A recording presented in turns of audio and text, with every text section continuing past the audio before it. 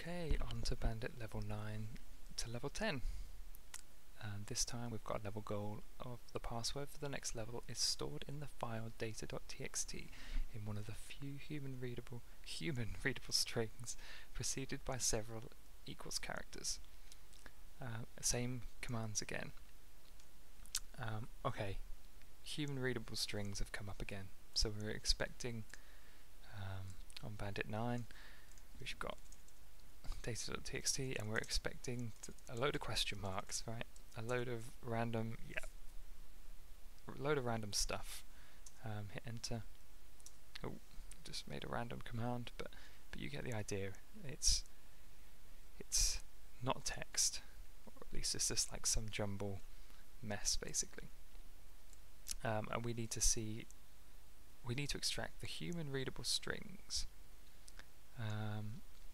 Okay, so we look at our commands. We think grep, maybe sort, but straight away strings. You know, a lot of the time that they're just sort of going to appear quite reasonably obvious. The commands. So maybe we should look at strings. So let's look at the man page. Print the strings of printable characters in files. Has all these like synopsis with the flags, and then we can use a file. For each file given, GNU strings prints the printable character sequences that are at least 4 characters long, and are followed by an unprintable character. So that's great. That's exactly what we want to do. We want to print these strings. That's exactly what we're after. So let's just give it a go, shall we? Strings data.txt. And okay, so it prints them out in like lines. We're looking for one. We're looking for a string that's preceded by several equals characters. So let's just look. Right here, yeah, straight off the bat, that looks pretty good to me as a password. But you know, that's a little bit cheap, I would say, coming across the answer like that. You know, password. You know, obviously there was more to this than just that. If this list had been absolutely huge, we might not have come across it so quickly, so that was a bit lucky. So let's think about how we could pipe this, try and sort of craft a command that will extract pretty much exactly what we want.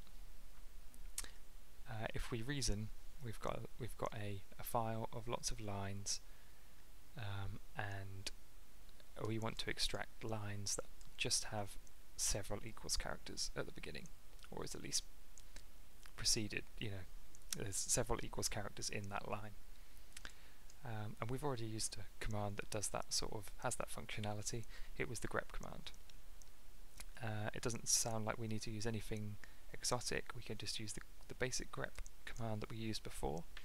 So if I clear this, and so we used strings on data.txt, and we're going to pipe it into the grep command, and in the grep command we're going to be looking for equals. Now I would just write equals like that, but just in case something weird happens, I'm going to just put some speech marks around it to make sure it's interpreted as we want. Ooh, and I should put several equals, right? Because it says that there's several equals signs preceding.